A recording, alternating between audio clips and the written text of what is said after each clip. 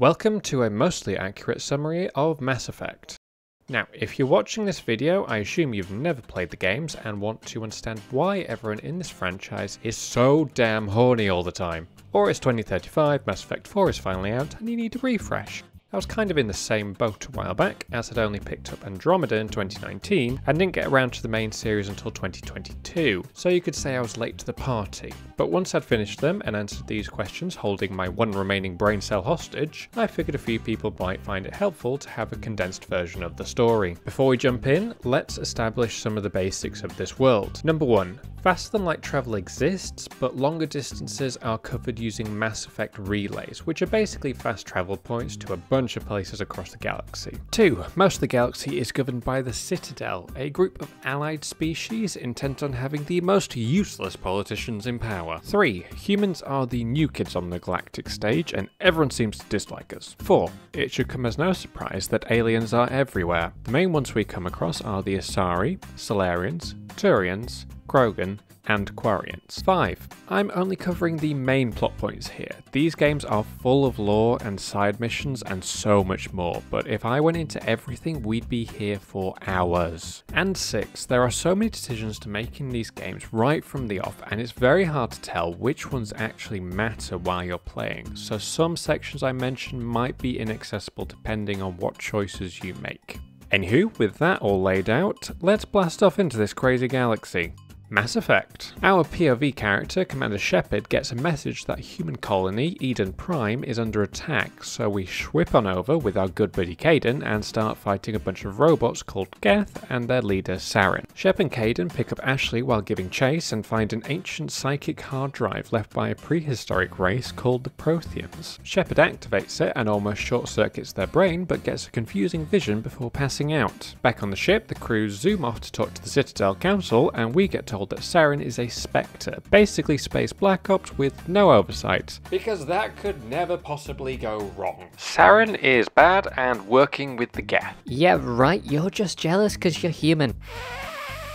Fine, I'll prove it to you. Shepard hops around the Citadel and picks up some new crew members, Garrus, Rex, and Tali. Conveniently enough, Tali has evidence of Saren's betrayal, so Shepard takes it back to the Council and is like, suck it, benches, I was right. And for once, the Council actually does a thing. Unfortunately, that thing is to make Shep a Spectre and tell them to deal with the problem, because the Council wouldn't know what responsible governance is if it slapped them in the face with a wet fish. We grab our last crew member, Liara, who's T-posing to establish dominance, and hop around the galaxy, chasing down leads and such, none of which really matters, until Shepard and co touch down in Vermeer, that looks like a very nice place for a holiday, to meet up with a Solarian espionage team. They want to destroy a nearby facility where Saren is creating an army of Krogan immune to the genophage, a biological weapon used by the Citadel Council to keep the Krogan population down. The idea of losing a cure for this gets Rex all heads up, and Shep either talks him down or he's killed by Ashley. Bleh. Side note, I didn't realise that conversation was so significant the first time I played, and Ashley shot Rex, so I full on went back to my last save file and played again just to keep Rex around. The Solarian squad goes around the front as a distraction, with Kaidan or Ashley joining them. Our team sneaks in the back and finds another one of those Prothean storage devices that gave Shepard a vision. Shepard isn't known for their caution, so activates this one too, gets another vision, but thankfully it doesn't break their brain. Suddenly, a hologram of Saren's ship appears and gives us a lore dump. So I'm actually a Reaper. We harvest organic life every 50,000 years, so you may want to give up now. Okay, bye!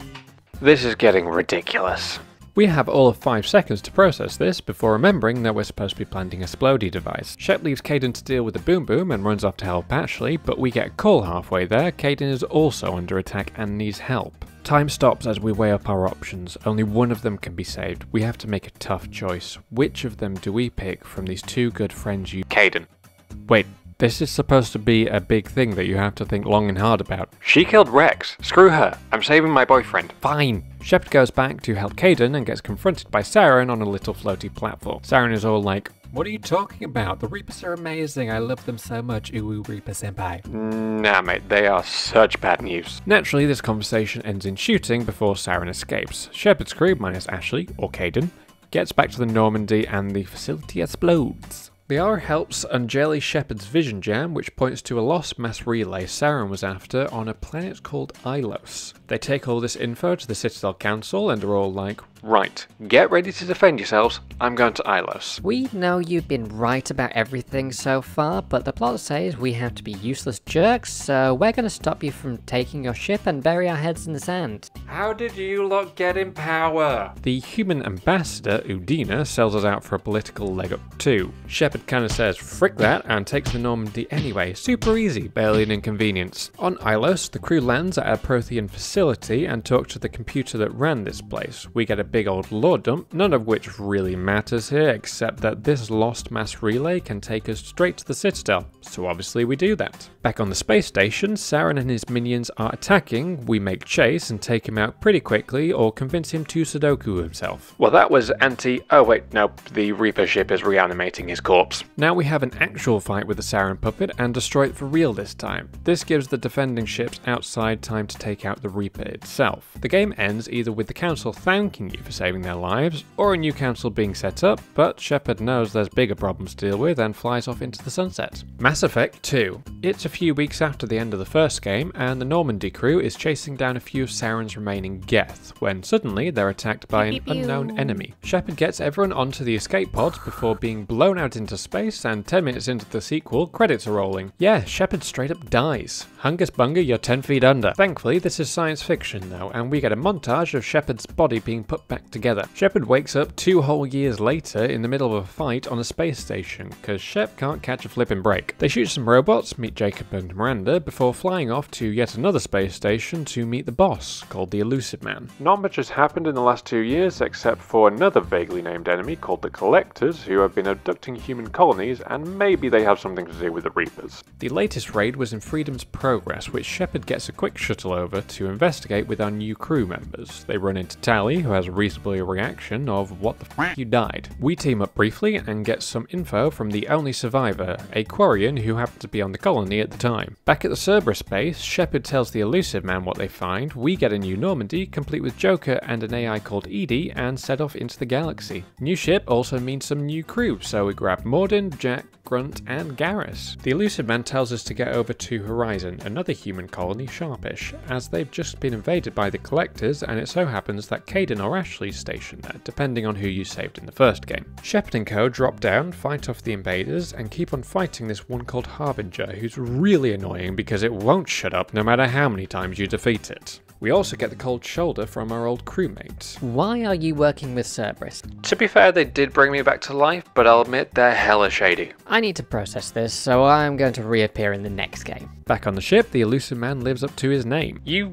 let that invasion happen. Yeah, I wanted to see if the Collectors were after you specifically. That does not put you in a good light. After that, we go on another recruitment drive, picking up Samara, Thane, and Tally again. With the ship filling up, we get another tip from the Elusive Man that a Collector ship has been disabled and we should check it out. The crew gets there and finds a few things. First, the Collectors are actually Protheans that have been bioengineered to work for the Reapers. The distress call is a fake, and this is very clearly a trap. Like, they could have put a sign on their door saying this is a trap and it would have been less obvious. You knew that this was a trap as well. Yes, I did. You know, it's really hard to like you. Anyway, back on the ship, Edie puts together that the Collector base is in the galactic core, where it's so hazardous no one would even think to look there, because they ain't that convenient. As it turns out, Cerberus have a device that can guide Normandy to the Collector base, but they found it on an old Reaper ship and the research team there went silent a few days ago.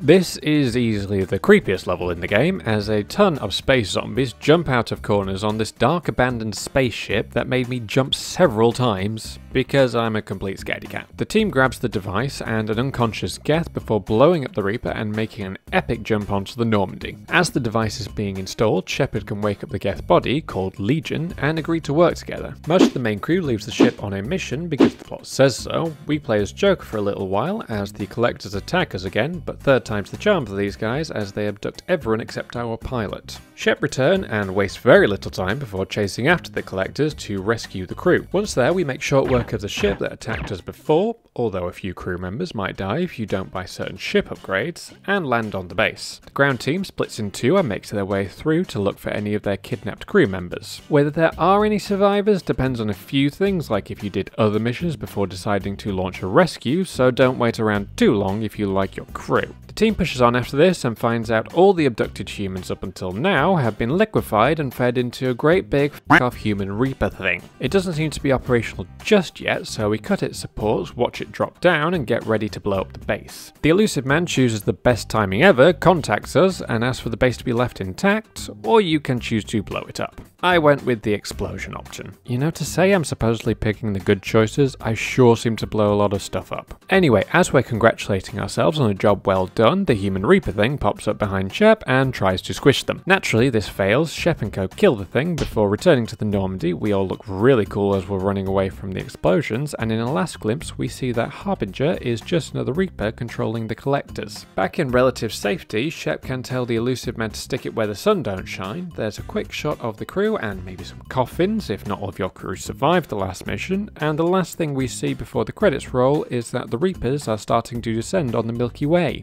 Dun dun dun. Mass Effect 3. Before we start on this one, the names get kind of complicated here as a number of characters may have died during your playthrough. They would have generic replacements as the story needs, but to keep things simple, I'm going to assume all possible squad member deaths were avoided in previous games. It's 6 months later, Shepard is in a meeting with Admiral Anderson and some committee members who don't matter one bit as they're killed 1 minute later because Hungus Bungus, the Reapers are among us.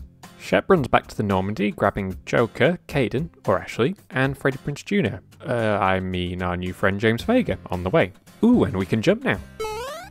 During our escape, Anderson stays to continue the fight against the Reapers here. We also see a little kid board a shuttle that then blows up. Don't forget his face though, I swear to God. There's a brief stop at some Prothean ruins on Mars. We find Liara, plans for a device to take out the Reapers, and a buttload of Cerberus goons. One of the goons is a robot we take for later. Caden, or Ashley, is knocked out, and we have a quick chat with the elusive man. If humanity controlled the Reapers, we'd be incredibly powerful. Yes, because unchecked power is such a good thing. Next is the Citadel. Caden/Ashley is dropped off for a nap to get better, and Shepard asks the Council for help. Obviously they say no, because it's Mass Effect, so we get about gathering some allies. Shepard can get some reinforcements for the Turians, cure the Krogan genophage, and end a war between the Quarians and Geth. The details don't really matter, but there's a lot of wholesome team building involved. Shepard is summoned to the Citadel as Ambassador Udina, that jerk from the first game, is doing some weird stuff. Once the Normandy arrives, we're contacted by Thane. Bad news, Cerberus has taken over the Citadel.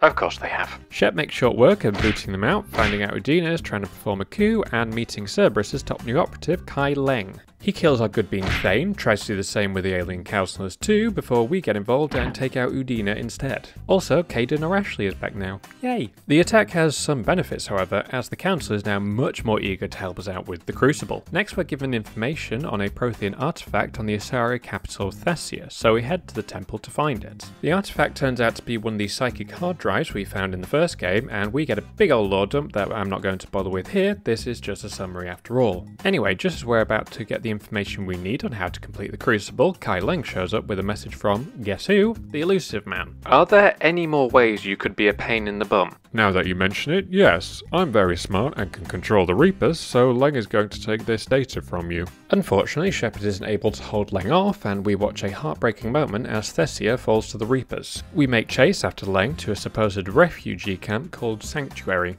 After landing, we find the remains of a fight after the Reapers found out about Cerberus' ability to control their ground forces within a short range of the facility. We also find Miranda, who was able to put a tracker on Leng when they had a brief run-in. With the location of the Cerberus base, Admiral Hackett brings some of the human fleet to help the Normandy crew blast through into the base and take out most of Cerberus in the process. On board, Edie helps locate the data, and we get the bombshell that the final piece of the Crucible is the Citadel itself. To make things worse, Elusive Man told the Reapers about this, and they have taken it, funnily enough, to Earth. There's a quick final showdown against Kai Leng before Shepard heads off to the final battle. Hackett has an inspirational speech for us as all the allies you made during this game gather around for what is possibly one of the coolest space battles in gaming history that I am not going to animate because I am one man, so get off my back. As the battle continues in space, Shepard heads down to London to take out the orbital cannons, meet up with Anderson again, and grab a lift to the Citadel, courtesy of the Reapers. This is honestly the roughest part of the series. In the final push, we see allies dropping left, right and centre just for the chance of making the Crucible work. There's no glorious war to be found here, just people against a powerful and merciless enemy. Battered and bruised, Shepard makes it to the Citadel with Anderson and finds the elusive man there too. Of course you're here. Kind of required at this point. I can use Reprotect to control people a bit, so kill Anderson and I'll take control. How do you still think you're the good guy here? From here we can convince the elusive man to Sudoku himself, or Shep takes him out. After that, we open the Citadel and complete the Crucible to be greeted by a vision of the little kid from earlier. Hi, I'm the Catalyst. I made and control the Reapers as a solution to the chaos created by organic life. It explains that organics creating synthetic life, AI, causes conflict and would eventually wipe out all life in the galaxy. So the Reapers come every 50,000 years to wipe out advanced civilizations. However, the Catalyst admits that the Reapers are no longer working and gives Shepard 3 options for what to do next. We can destroy the Reapers and all created life in the galaxy, but there is a warning that conflict between synthetic and organic will occur again in the future. We can take control of the Reapers, use them to rebuild and protect the galaxy as a guardian or dictator. Or we can merge robots and people, giving probably the most hopeful ending of both kinds working together. Whichever you choose, Shepard will die. Blech. We see the Crucible charge and fire, using the mass relays to effect change across the galaxy. But there is also a 4th option. When the choice is given to Shepard, they can turn their gun on the Catalyst and refuse to activate the Crucible. The cycle will continue and the Reapers will succeed. Many years later, we see a time capsule from Liara, explaining everything to whoever watches. The last scene we see is a person and their child, discussing someone they call the Shepherd. Mass Effect Andromeda. It's over 600 years later and our new character, Ryder, wakes up from a stasis pod in a new galaxy. All's looking well until our ship, the Hyperion, hits some strange glowy stuff. The proverbial mess hits the fan and we're on cleanup duty. Ryder meets up with their dad on the bridge just as the new home comes into view, the imaginatively named Habitat 7. But Dad's the Pathfinder and responsible for finding a place for the human colonists to settle, so we head down to see if everything's okay. Turns out everything is not okay, as there's floating mountains, an unbreathable atmosphere, and our shuttle gets hit by lightning on the way down. Ryder survives a crash landing with our new buddy Liam before running off to find allies, shooting the new baddies called Ket. We regroup with Dad and Cora in front of a big tower that's using the glowy stuff from space to mess up the planet. It's being used by the Ket but was actually built by another group called the Remnant because no Mass Effect game is complete without an abandoned ancient civilization. Ryder makes their way into the tower, Dad shuts it down before they're both yeeted off a cliff, which breaks Ryder Jr.'s helmet, and Dad gives up his just before we pass out. Ryder comes to back on the ship and the crew tells us that Ryder Sr.'s last act were to save his child, make us Pathfinder, and transfer Sam, an AI, into our brain.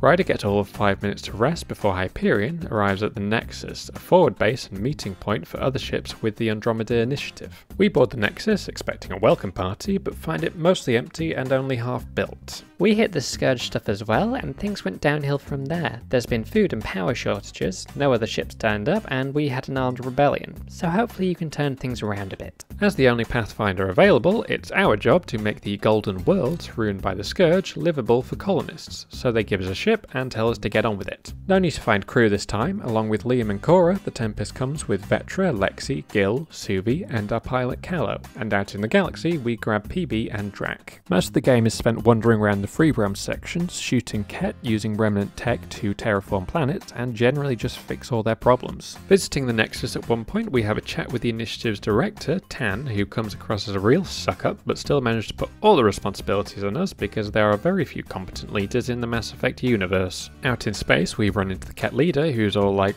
I'm the Archon, and you guys don't understand this remnant stuff, but neither do I because I need your help to make sense of it all, so come with me pretty please. The Tempest nopes on out there sharpish, turns up above a planet called Aya and bumps into some other aliens who seem much nicer to be fair. They introduce themselves as the Angara, Ryder meets their leader, and we get a new friend, Jarl. The crew helps looking out for the Moshai, a remnant expert. Naturally, we shoot our way into a Ket facility and come across some kind of religious ceremony that turns Angara into Ket, meaning that the Angara have been fighting their friends the entire time. No time to stop though, so Ryder and co moves to rescue the Moshai, and we can choose to leave the facility standing so the prisoners have time to escape, or destroy it, killing the other Angara left there. The Tempest heads back to Aya so the Moshae can let us into the vault. There's a galactic map inside which points to a control center for all the vaults, called Meridian, and the Archon has a relic that can guide us there. We find his ship, break in, fall directly into a trap, and are confronted by the Archon. Hello, I just needed your AI, so I'm going to copy that and leave you here. Bye. Feces. Back on the Nexus, we try to convince Director Tan to assault Meridian, but this is Mass Effect, so naturally that doesn't work. Plan B is to trick the Ket with a diversion and sneak our way in, which works surprisingly well.